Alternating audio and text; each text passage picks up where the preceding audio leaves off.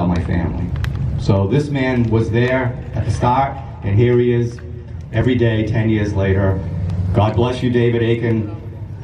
Come forward, please.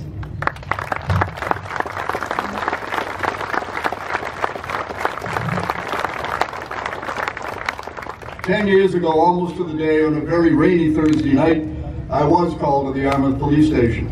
Marine Corporal Nicholas G. Exaros had been killed in combat in Afghanistan. I had the honor of accompanying Nick's dad, then Lieutenant Stephen Exaros, to notify the rest of the family. It was one of the most difficult nights of my 22 years of ordained ministry as a chaplain.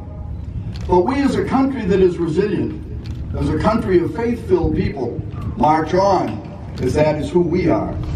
We mourn the passing of Corporal Nick, but we also celebrate the military family, and in particular the Marine family, as they leave no one behind, and they never forget. This is who we are. This is what we are all about. In the New Testament, in John, Jesus gave us these words: "Greater love hath no man than this, than a man lay down his life for his friends." We are here to honor those words, to honor Nick and all those who have made the supreme sacrifice, that we might be here together to observe these powerful moments and to ride in freedom. Lord, we pray for peace. We pray for understanding. We pray for an end to all violence.